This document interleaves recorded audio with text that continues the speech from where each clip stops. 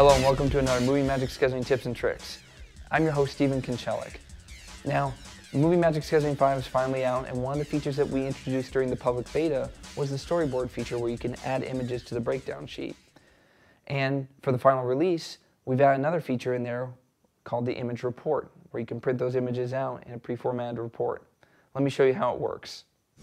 So as we've talked about before, one of the new enhancements is adding images to the breakdown sheets for storyboards or whatever purposes.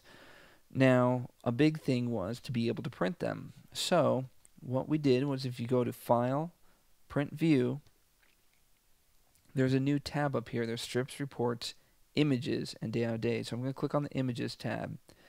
And there's some defaults already set here. It's going to report by sheet instead of day. But you can switch it to day if you'd like. And then there's a page break on each sheet/day. That's unchecked by default, because what that'll do is it'll create a new page break for every record. So if each sheet that you want to print out, you can have a page break, or each day it'll break after the end of the day.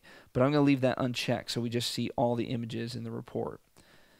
And there's no page breaks by default.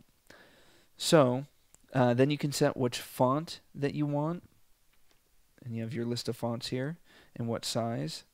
And then there's preferred number of images per page. Now if you leave that alone, it'll try and fit as many images per page as it can on there, but let's say you only want 3 images per page. It's not going to actually stretch them at the moment, but it'll limit it to about 3 images before it cuts over to the next page. So again, I'm going to leave it blank, and it'll print out as many as it can. And then we have all the elements, all the descriptors that you can have next to the image. You have the actual image description. You can put comments if it's a day-night scene, if there's an estimated time, if it's an interior-exterior, the page count for the scene number, all these different. I'm going to put the set, and let's put the synopsis in there. So these are all different elements that you can put. You can put all of them, but you can select which ones that you want. And then you can select a range, just like in reports and strips. If you want all of them printed, selected means the strips that are selected on the strip board currently. If you want a specific range of days, a specific range of dates, etc. Again, I'm going to leave it as all, and I'm going to include day breaks. Now, if you want, you can go into your day break settings and manipulate what the day breaks look like in this report. I'm going to leave it all alone for now, but this is where you would do that. You can change the font, text, or what text appears in them. I'm going to hit cancel. And that's pretty much the same as the reports, if you're used to manipulating the day break text in the reports.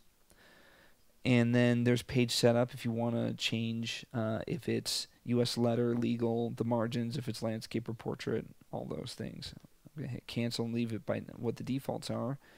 And now I will click view. And it'll generate this report that prints out all the images that it has in the schedule.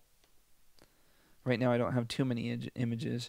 And it'll have all the text that you've selected printed out next to each image. And from here you can go ahead and print that. So hopefully that fits all your reporting needs, but we'd love to hear your feedback on it. You can send that feedback to moviemagic@entertainmentpartners.com. Also, be sure to stop by entertainmentpartners.com and check out the new community section. It's got ways that you can follow us on Twitter or friend us on Facebook, or subscribe to us on YouTube. And that's where we'll be adding new videos every week. So thanks for watching.